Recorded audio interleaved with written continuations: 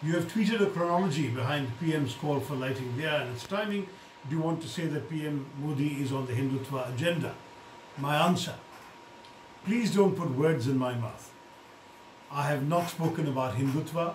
I am also a Hindu who has a great deal of reverence for the symbolic and significant meaning of the number 9.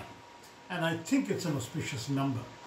But surely when we are dealing with a coronavirus outbreak, we are beyond thinking about auspicious numbers.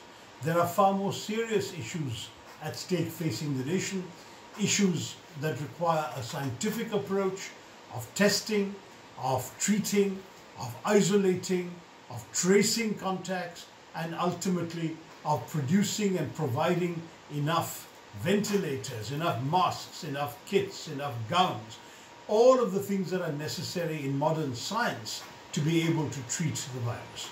So I'm just pointing out that the symbolism of this photo op in the dark of all the candles is, to my mind, likely to be very little more than symbolism, whereas there are scientific challenges that the Prime Minister has not addressed.